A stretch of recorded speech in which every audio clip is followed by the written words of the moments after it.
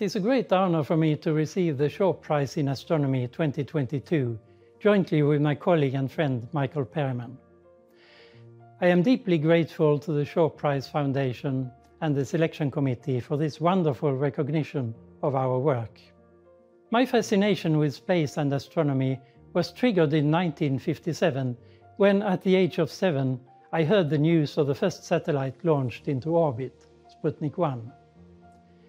I remember building rockets out of paper and cardboard tubes, collecting newspaper clippings, and reading every book on the subject I could find.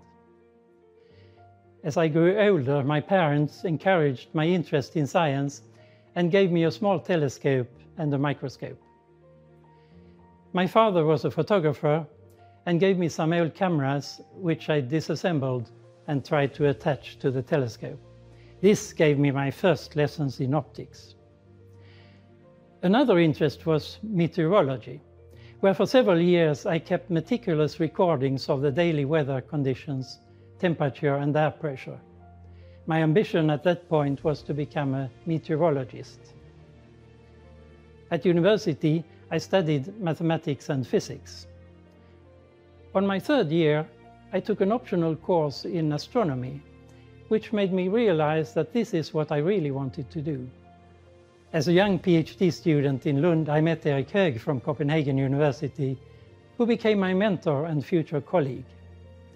In 1976, he prompted me to apply as a member of a new study team set up by the European Space Agency to study a possible space astrometry mission.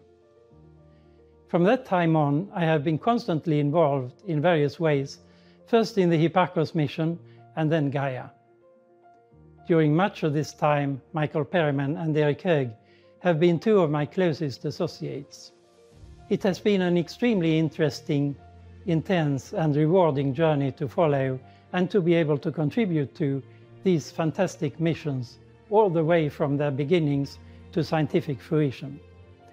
It has been a great privilege to have worked with so many brilliant and dedicated astronomers, engineers and data specialists.